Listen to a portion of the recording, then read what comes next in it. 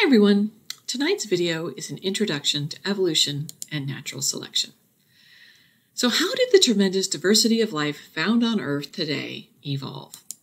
Well, if we look at a phylogenetic tree of life, which shows the three domains, bacteria, archaea, and eukaryota, what we see is that all life forms are linked. They're linked by evolution. They all evolved from a common ancestor.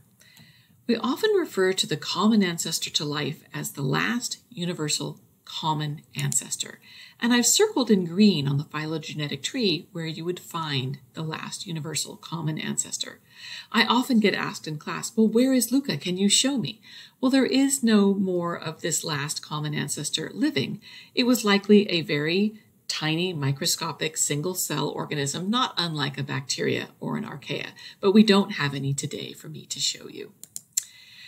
What do I mean by evolution? What is the definition of evolution if all of these life forms evolved from Luca? Well, if you look up evolution in the dictionary, you'll get something like descent with modification. What does that mean? That's not very helpful at all. What evolution is it means that the characteristics of a population change over time. And by time, I mean many generations. And the characteristics change to adapt to the environment. Now you notice that I have two asterisks next to population. That's because it's very important to realize that individuals cannot evolve. Only the characteristics of a population can evolve. And I'm going to go through a scenario to demonstrate that later in this video. But first I want to talk about what forces the change in the characteristics of a population. Or if that was restated, what is the driving force for evolution? Well, the driving force is natural selection. And when you think of natural selection, of course you think of Charles Darwin and his voyage of the ship the Beagle, which left from Plymouth, England, and went and stopped in various places around the world. And he's most famous for his observations of different life forms on the Galapagos Islands. He's famous for his observations of the shape and size of the beaks of different finch populations on different islands. And what he found was that the shape and size of the beak correlated to the food sources available on the different islands. He also did some studies on the different tortoise populations on each of the different Galapagos Islands. They all had different shell shapes and neck lengths.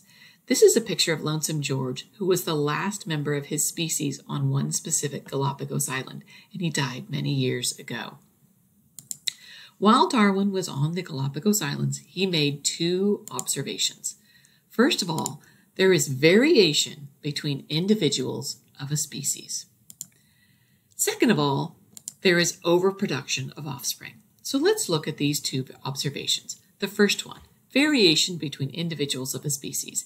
If you look at this population of ducks, you can see that there's variation in their feather color. It varies from very dark to kind of a lighter colored, multicolored to finally a pure white feathers. And then if you look at this population of ducks, you can see this mother is completely overwhelmed by the overproduction of offspring. Darwin then made some inferences based on these two observations. The first observation, of course, was about the variation and differences between the members of a species, as shown here again by the population of ducks. Some of these members of the population will be better able to survive. They'll be better adapted to the environment. That was his first inference. Let's look at this scenario. Let's say there was a fox that was hunting these ducks. The fox is going to be able to eat the ducks, find the ducks that it can see the most easily. And that means that these very light-colored ducks are going to be picked out easier by the fox and eaten. They won't survive, and they won't be able to pass their genes on to the next generation. The survivors, though, with the darker feathers, they will breed and they'll pass on their characteristics to the next generation. That means over time, after many, many generations, this population of ducks is much more likely to evolve to have the favorable characteristics. In this case, that's the darker feathers that allows the ducks to camouflage so that they can hide from the fox.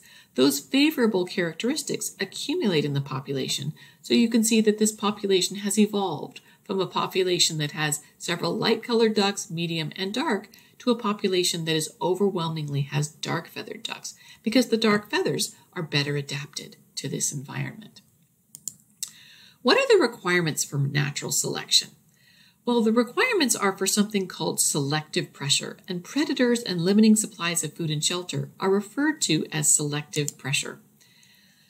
If there's overproduction of offspring, that implies that there are limiting resources or selective pressure. If we look at our population of ducks here again, what if there was no foxes or dogs or humans or wolves? In other words, there were no predators.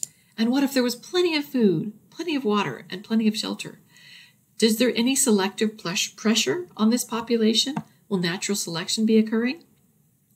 No, it won't. If there's plenty of food and water, so they're not competing for resources, and there's no predators, then there's no selective pressure, and we won't see any natural selection. So in other words, in order to see natural selection, we have to see selective pressure. There has to be a limiting resource or predator. So what you should know from this video, you should know that natural selection is the driving force for evolution. You should know that the definition of evolution is that the characteristics of a population change over time. And by time, I mean many generations. You should very much know that individuals cannot evolve. Only populations can evolve. You should know Darwin's 2 observations, and you should know Darwin's 2 inferences based on those observations. So that's all for tonight.